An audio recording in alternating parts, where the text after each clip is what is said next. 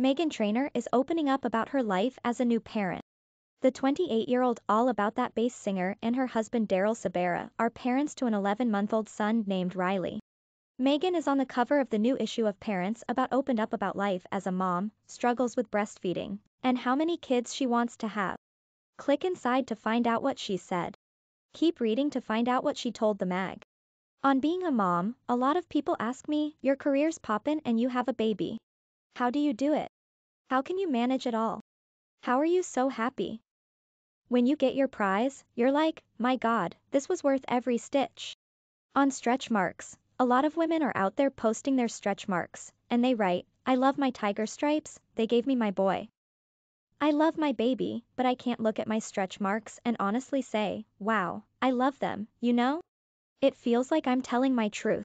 I heard that when you have a baby, you get more creative, and my lyrics are changing. Instead of writing songs to make everyone feel better, I'm writing about how I feel in this moment. But it's not like every day is sad.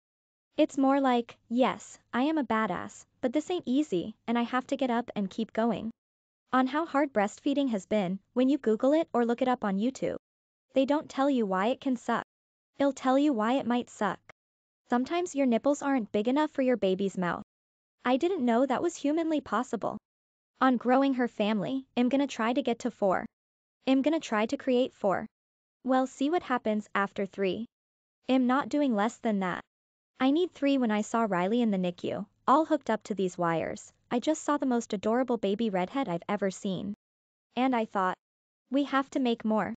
For more from Meghan, visit parents.com.